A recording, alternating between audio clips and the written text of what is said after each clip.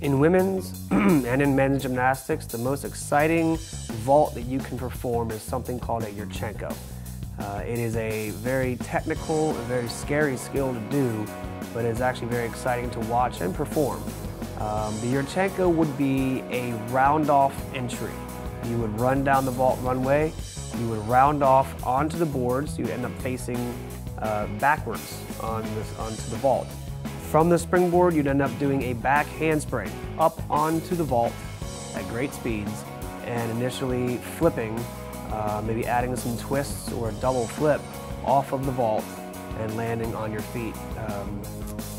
The Yurchenko is a universal, worldwide, elite skill that takes many years to perform, starting at level 8 and going all the way up to elite and performing more difficult skills, more difficult Yurchenkos as you get better in the gymnastics.